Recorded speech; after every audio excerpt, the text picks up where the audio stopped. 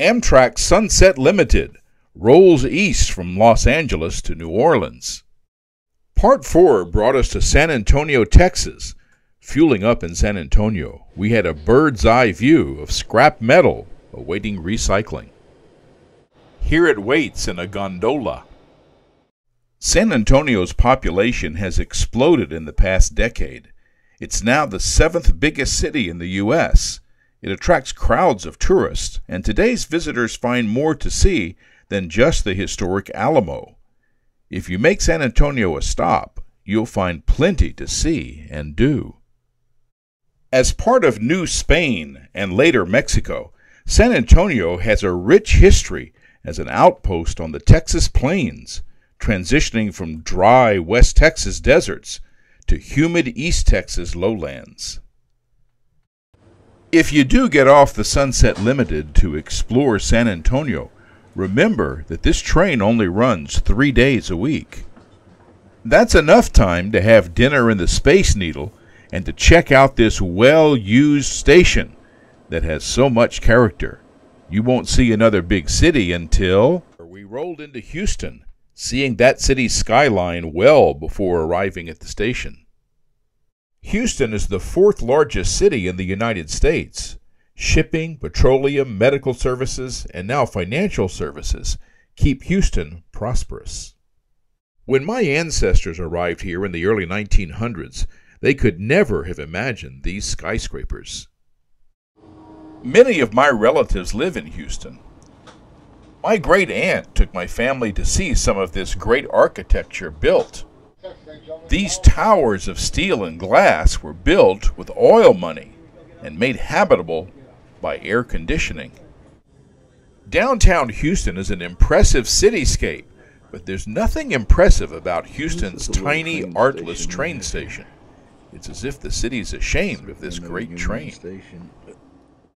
Houston's rocket speed growth began with the construction of the Houston Ship Canal, allowing Houston to eclipse hurricane-ravaged Galveston as a major shipping port from the Gulf of Mexico. Houston was evacuated in 2005 for Hurricane Rita. All interstate highways became one-way escape routes.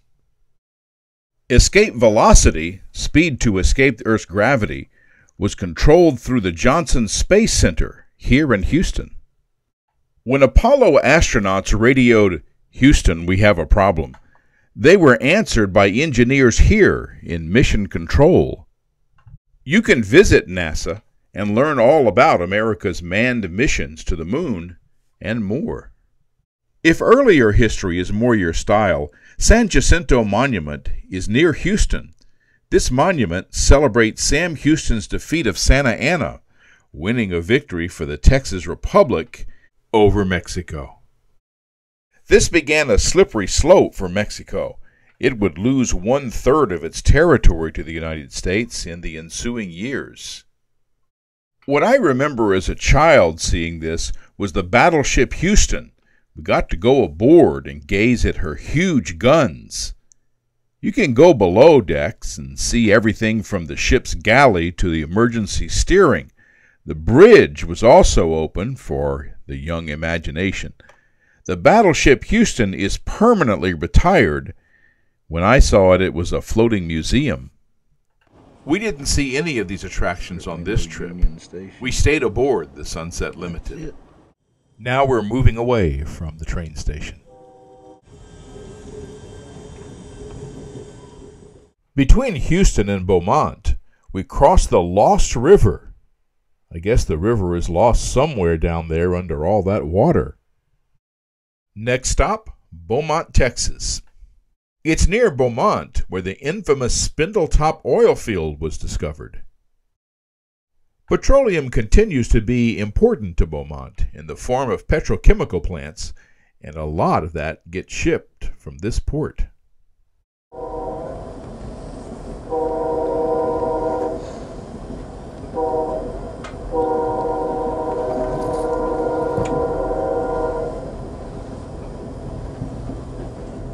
We continue eastward.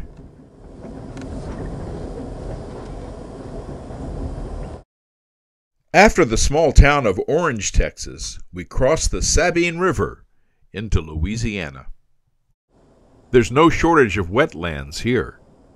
This was once a no man's land, wedged between Louisiana and Texas. Today, it's definitely part of Louisiana, and it's very wet.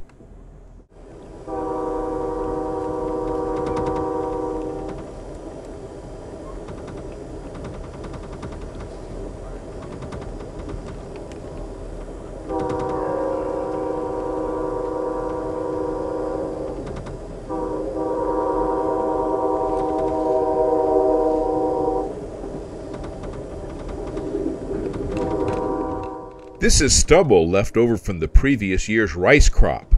It leads right up to this towering rice dryer.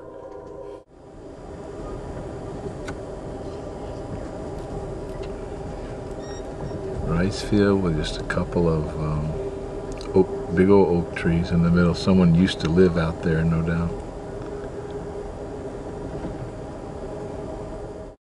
Seeing rice fields made me feel at home.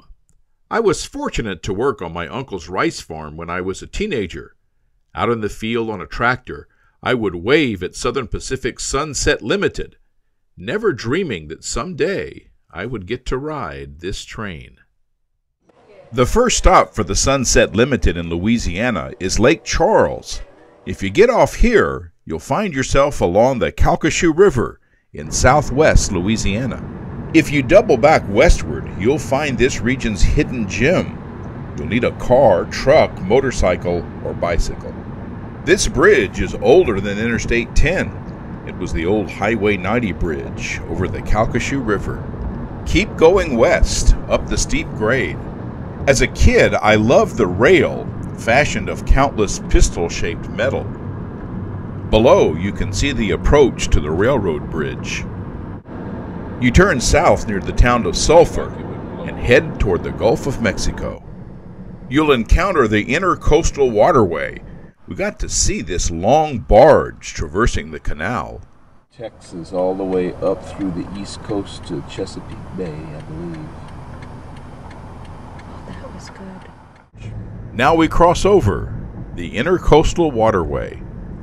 This drawbridge pulls up for intercoastal traffic.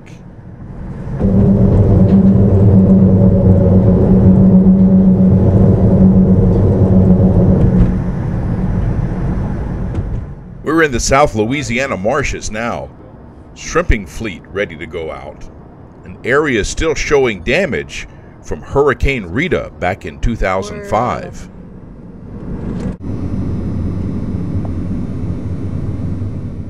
Here's the hidden treasure, the Sabine National Wildlife Refuge.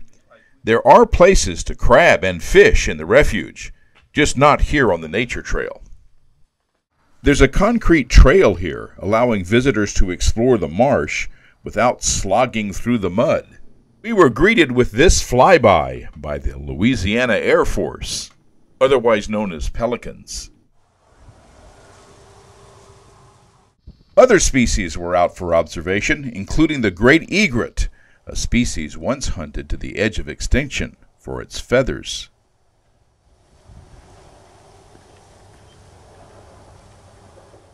One of the coolest features of the Sabine Refuge is this elevated observation platform. Liz is eager to see some of the wildlife here at the Sabine Refuge.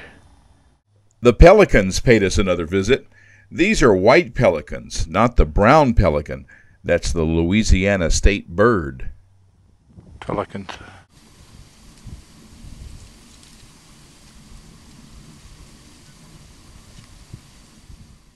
One species we didn't see on this cold January day was the Louisiana alligator. That was just fine with Liz and her dad, Charlie. And I'm glad I didn't see one of these guys. Goodbye, fella. One thing we did see near Lake Charles was this sugarcane harvest. The range of sugarcane cultivation grew tremendously with the building of a rum distillery in the town of Lackacy.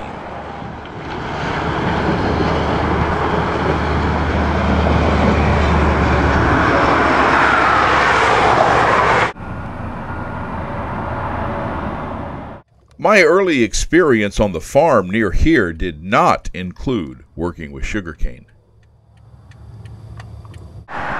Big old trucks full of sugarcane. A lot of cypress. Further east on the Sunset Limited, we crossed the Mermentau River.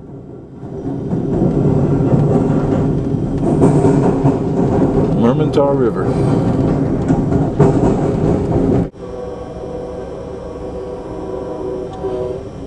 This is Mermentau. So that's a rice field. That's a big rice field. Near here in the tiny town of Midland, there was once a local railroad between Midland and Guédon. My grandfather was hired to do the engineering and surveying work to lay out the railroad. When the job was over, he stayed in nearby Crowley. That's where my father was born, and many years later, me and my brother and sisters. There's nothing left of that little railroad, but my family is still here in Louisiana.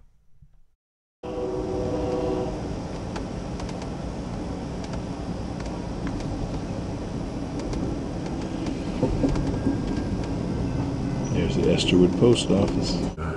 Rice mill. We should be going right along Mill Street. The rice mills to the south of the track told me that we were in Crowley, the rice capital of the world, in my hometown. Here we're looking south.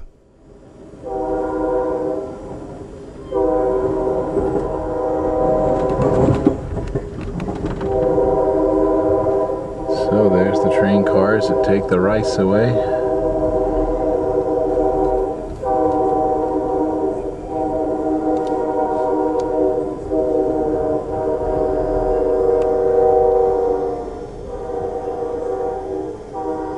We might see D at the intersection. So we might. That kind of thing. There's our straight we turn on. Yep, Avenue F. And here's Parkerson. Your dad should be getting a view right of downtown Crowley. Now this is looking north. This is Parkerson Avenue looking toward the courthouse. So let's visit that courthouse in the center of Crowley. We're here in Crowley, Louisiana, and in the background you see the Acadia Parish Courthouse. This is what we call the court circle, although it's actually a square. And in this courthouse, of course, is a lot of records. So we're looking at this sign about President Kennedy's speech when he was still a senator. And the thing I remember about this, when I became aware that we even had a president, I was in elementary school.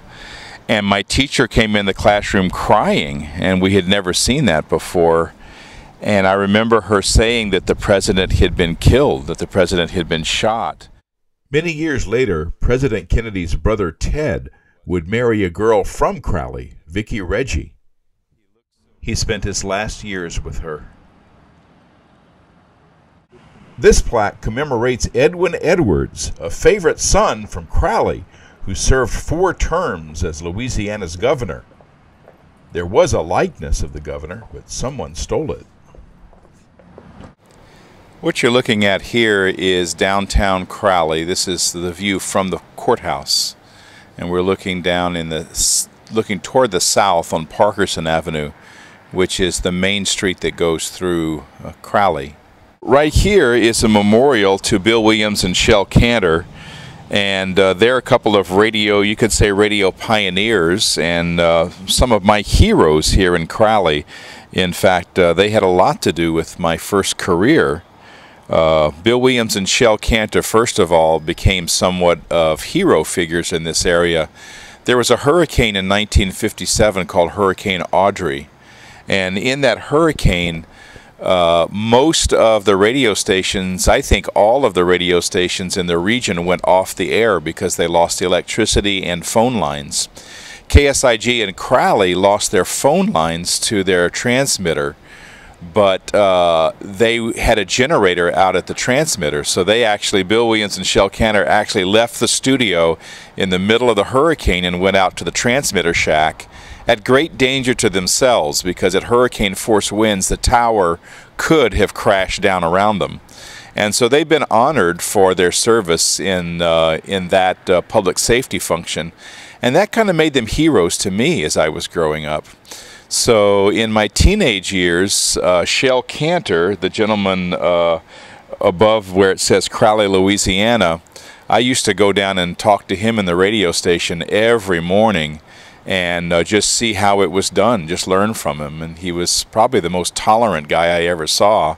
I never would have tolerated someone just standing around watching me every morning, but he did, and I learned a lot of stuff from him. And so these were people I eventually ended up working for KSIG as my first job in radio, and got to know Bill Williams a little bit and Shell Cantor a lot. He would always ask my brother how I was doing throughout the year, and a lot of times I would see him when I would visit back down to Crowley.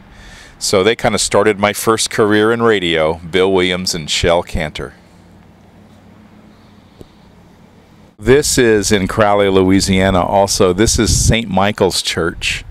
This is the big Catholic church in the area, and being South Louisiana, a lot of the population is Catholic. I saw my cousin Sandra married in this church. In fact, I think that's the only time I've ever been inside of St. Michael's Church. And the church is looking good. It's being well taken care of. Okay, what you're looking at behind me is the Dixie Hardware Store, or what used to be the Dixie Hardware Store. And that's what I've known it for all my life as I was growing up. What I didn't realize until just a few years ago is in the upper story of the Dixie Hardware Store, there's an old opera house. And that's where people, back when Crowley on the weekends was just flooded with people coming to town, that's not in my lifetime, they would come see works of art in the opera. Well, now the opera house has been renovated, and so they're actually doing performances there now, and I understand they've done a beautiful job of renovating. Where the Dixie Hardware Store used to be is the lobby of the opera house with a grand staircase going up into the actual opera house. What you're looking at is a crawfish chimney, and I know they do commercial raising of crawfish, but when I was a kid, our experience with crawfish was, especially after a rain, these kind of chimneys, we'd find these in the yard. And what we'd do as kids, we would tie bacon to a string, and then we would very slowly move that string down the chimney. And then if you very slowly and gently and patiently pulled it up, there'd be a crawfish hanging onto the bacon, and you could actually catch the crawfish out of its chimney that way. So that was some of the early experiences with crawfish. Of course, today, crawfish is a major industry in Louisiana. Boats like these collect crawfish from ponds and from rice fields flooded during winter. They use these traps to capture the delicacy. That is, if the egrets and the black curlews don't get to them first.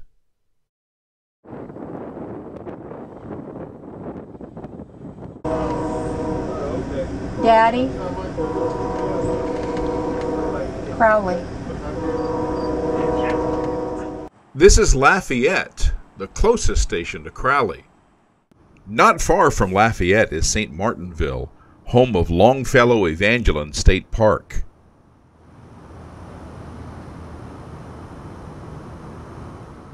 The majestic live oaks here had me looking for the Evangeline oak, setting for Longfellow's epic poem. That one's cypress. This is a cypress tree outside the museum here. An interesting multimedia presentation ended with this iconic Louisiana view of a Creole plantation. We enjoyed a living history tour with this talented guide dressed in period attire. 1700s to about 1850, some of the pieces. We'll just keep our feet in the windows, and so when the bee came in, so did the flies. However, It's just as good for stirring up air, and for 9 or 10 months out of the year, it would have been in use. This is the job of a child from the slave quarters. Oh, she knew of this, of my Before TV and radio, there was always a game table. Chess, checkers, dominoes, carved out of wood, if you couldn't afford ivory ones. And were you ever threatened with being pillaged when you were young? Did anybody ever say they were going to pillage you? You never heard that, nor you? No. Okay. If the football team lost badly, you'd say, oh, we got pillaged.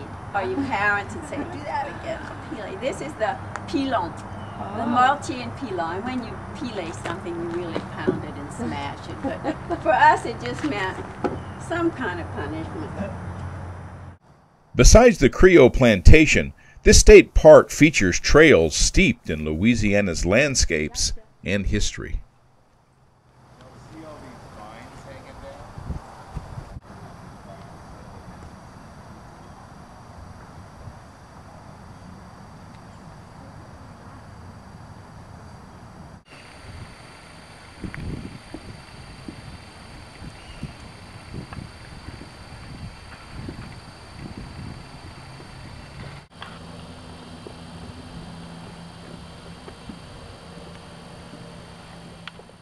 The park's interpretive services help visitors make the distinction between Creoles and Cajuns. Okay, here goes. Creoles were French-speaking families with deep roots in Louisiana from back when this area was claimed by France. Cajuns were also French-speaking people, but they came to the area later after being forced to leave a northern area called Acadia by the English after the French and Indian War. Creoles first from the West Indies, Cajuns later from the Northeast. And Cajuns refugees. These poor refugees found great riches here in abundance, the abundance of wildlife that sustained them as food, and being left alone to live their lives by the cultural values they brought with them. It's often summed up by the saying, "Let the good times roll." So right here on the banks of Bayou Teche, the Cajuns took their first brave steps to rebuild their lives, where so many built a rich culture and made their way for prosperity in this new land. This was all great, but this is not where the Evangeline Oak stood. For that, we had to go to the heart of St. Martinville. This is an important setting in Longfellow's most famous work, Evangeline.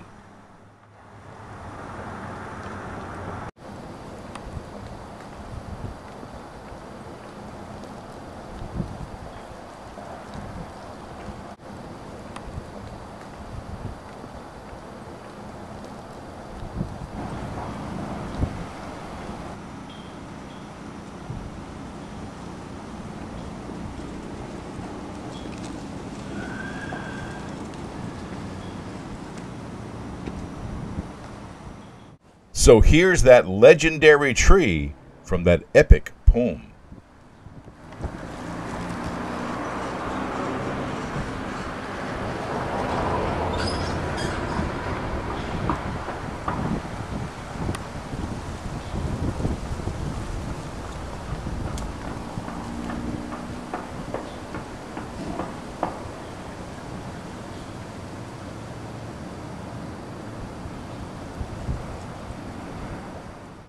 And here's that now familiar bayou, Bayou Teche. Bayou Teche. In a semi-downtown section of this town.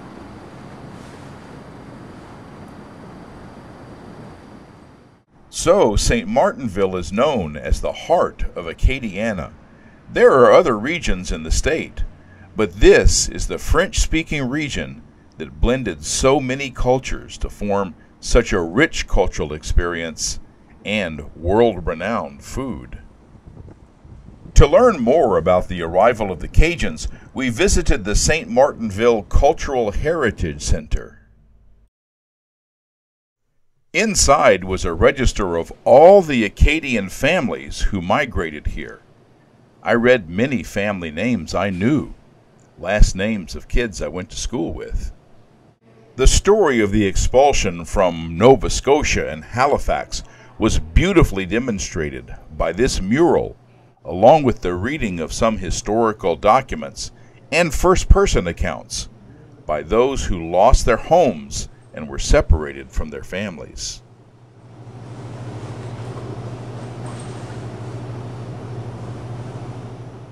Listen carefully to this child's experience. French and practice our Catholic religion. A few weeks later, Papa told me to get dressed. We had to go to the church. Why, I asked. Papa said, don't worry, just get dressed. Mama was crying and hugged both of us. As we walked to the church, we saw women and children crying. I asked Papa what was happening. The British were not pleased with the Acadians because we refused to sign the oath. We refused to let the British tell us how to live. They may send us to different places to live, but promise me that no matter what happens, you will always remember your Acadian heritage. Over 400 men and boys reported to the church, but it was a trick. The soldiers locked the doors, and the poor Acadians stayed for almost a month. It was so crowded that all boys 21 years and younger were ordered into boats waiting in the bay. So it came to be that I, Jean Samer, only 11 years old, became separated from my family. The presentation recreates the words of the British officer who carried out the forced eviction. I shall do everything in my power to see that both families shall go in the same vessel. But families were separated, as related by this child's diary. Remember everything I taught you about life in Grand Prairie, Papa called out to me. Be strong, Jean-Baptiste. Don't ever give up. Our family will be together again, were the last words I heard as the ship cast off. It was a long, difficult time before finally settling in Louisiana. Some exiles settled in the British colonies, while others returned to France, where they were not welcome and where they didn't feel like they belonged. Some arranged to travel back to America, where they settled in Spanish-controlled Louisiana. They weren't welcomed by the Creoles there either, but that didn't stop them from making Louisiana their home. The story of the Cajun migration is beautifully told in St. Martinville, a few miles from Lafayette. There's a lot of history there, too. Lafayette has historical interpretive sites like Acadian Village and Vermilionville. It also has numerous art galleries. If history and art exploration makes you hungry, don't worry. Lafayette has more restaurants per capita than any city in the United States. Louisiana's food is legendary, and you're right in the heart of Acadiana when you're in Lafayette.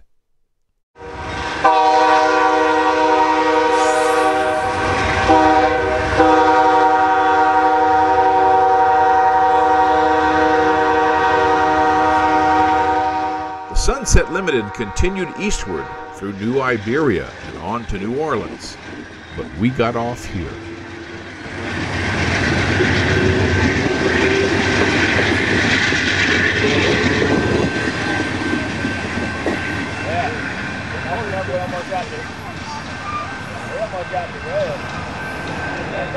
I think behind us, I was messed up, said that he don't want to do it.